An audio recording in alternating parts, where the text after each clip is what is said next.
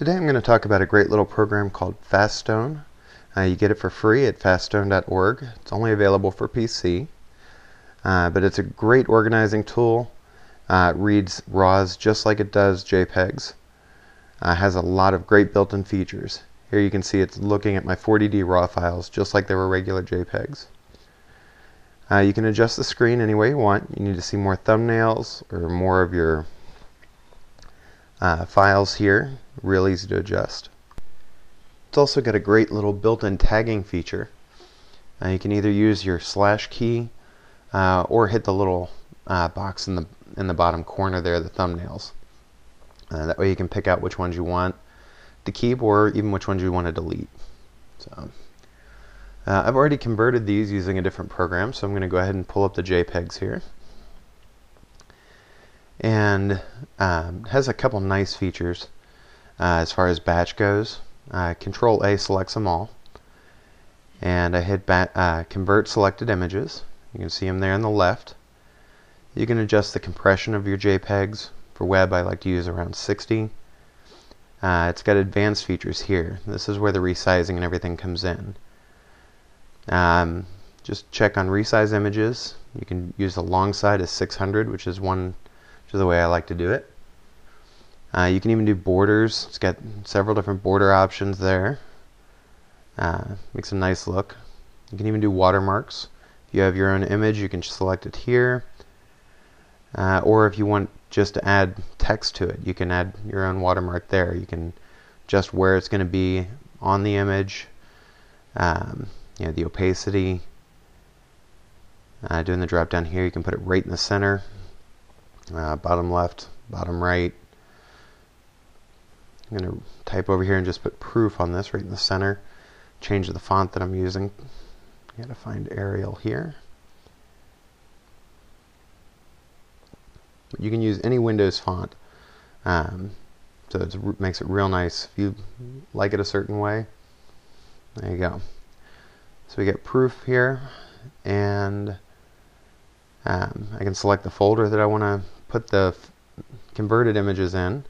I create a new one here called watermarked web. Select that folder and just hit OK. Hit start, and it'll actually go through, and it gives you an estimated time. It's running a little slow since I'm recording this, so I think there's about 30 some odd pictures. It's going to take about 3 minutes. So I'm going to go ahead and cancel it here in just a second, but you can see the compression ratio, how big of files you're making, how much progress is going on, everything. This is how we do all of our web sizing. FastStone is probably the best for doing this. Go ahead and cancel that out. Another great tool for all you JPEG shooters is the auto rotate. It'll rotate based on the orientation tag that your camera puts in there.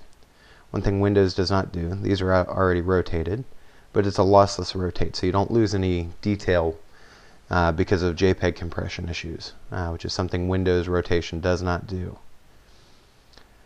What I'm pulling up now is the contact sheet builder. What this can do, if you're wanting to make proof books or just have contact sheets of all your images so it's easy to sort through, this will automatically build you pages, and you can set the size of the page as well as how many thumbnails are on there. We use this for when we make our proof books through MPix. So it's building the sheets here, and then you'll be able to see your preview. Zoom out so you can see the whole thing. I have it set for 12 on a page, and it puts a nice little border around them, puts the file name and everything under there, and you can adjust all of this where you want it to save and everything. Another real useful feature for presentations, it has a built-in slideshow. Pull this up here. You can do it with music, adjust the timing, everything. It's full screen, nice faded in, faded out. You can click on it to pause or press the space bar. So just hit escape to do that, to get out of there. Double click on it to get a full screen mode. One thing that's nice is all four edges of your screen have different tools. The top here is the navigator, so you can see the thumbnails again. Click on a different one there. You can click on the image and it'll zoom in to 100%. On the left here, you got different options like your crop tool, adjust the colors, lots of your different tools, histograms. Over on the right, you can see your EXIF data to see exactly how you shot that. And down toward the bottom here, you have some more navigation tools. The screen may be cutting that off a little bit. Sorry about that, guys. The other nice thing is the comparison. Actually, I need to select a couple of these here. But if you want to see side by side which image you like better, I'm selecting 4 of them. I'm going to hit Tools, Compare. I'll actually pull those images up.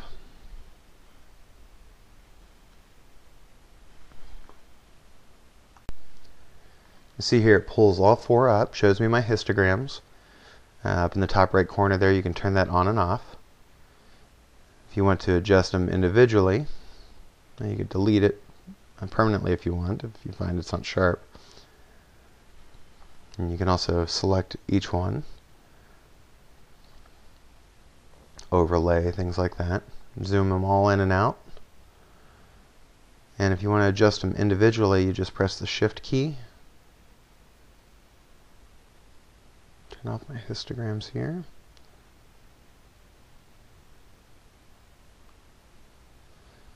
I'm holding my Shift key while I'm clicking and moving the mouse so I can line things up exactly right. I'll zoom in on just this bottom one. You see it did move the top one a little bit. I hit the edge there, so there we go. I can move that and see which one I like the eyes better on. A nice little tool when you're showing a client the images. It does have a built-in card downloader. If you wanted to pull your cards, you just select which card you want to pull it from, where you want to put it, if you want to rename them, if you want to delete it or keep the ones on the card. Anyway, this is a great little program. You'll find lots and lots of uses for it. It's free for personal use. Commercial use does require a license. It's not expensive at all.